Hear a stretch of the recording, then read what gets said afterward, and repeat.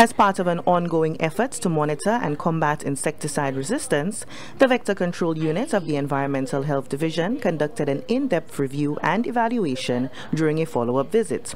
This initiative is crucial to understanding and addressing the operational challenges faced in the implementation of the insecticide resistance testing.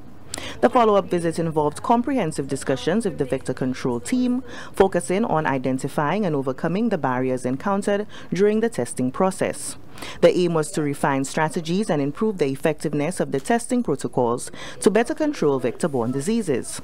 Glenda Etienne Sipal, Environmental Health Officer in the Vector Control Unit, noted that this visit is a continuation of a capacity-building initiative between the Ministry of Health and the Caribbean Public Health Agency.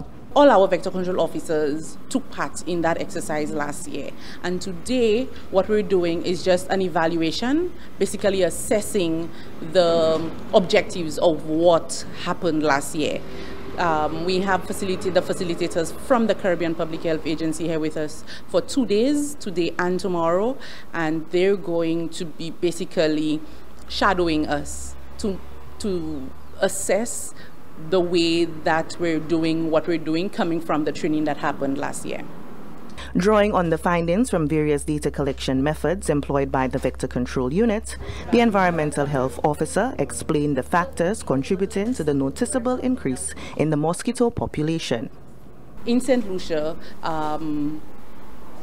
we tend to store water because we experience water emergencies, and in some communities there is an issue with a constant water supply. So I tend to say that it's almost in our culture to store water, because we don't know when we're not going to get a constant supply of water in the pipe.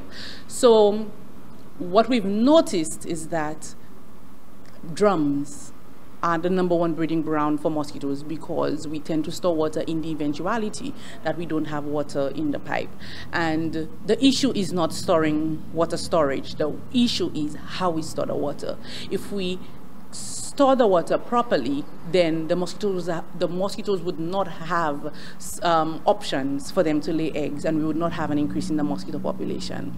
Presenting the details of the data collection methods and techniques, Etienne Sipal explains that traps are strategically placed in various communities to monitor mosquito activity.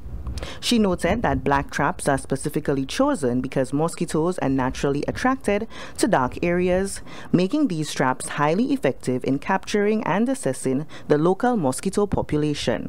The reason we place traps and not just collect the mosquito adults is because it's easier for us to get eggs. On one single lay, a female mosquito can lay about 300 eggs. However, she would not lay all her eggs in one container. To ensure the survivability of her offsprings, she would do what they call OV, skip OV position, which is just laying some of her eggs in different containers to ensure the survivability.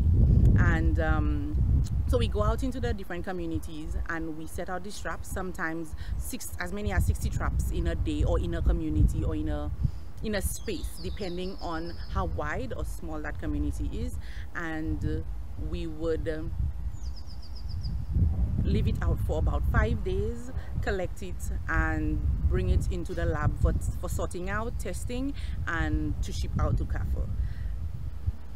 With the training that we received, we would remove the need to send to CAFO unless it's for verification. By staying ahead of resistance trends, the Environmental Health Division aims to protect the population from the spread of vector-borne diseases more effectively.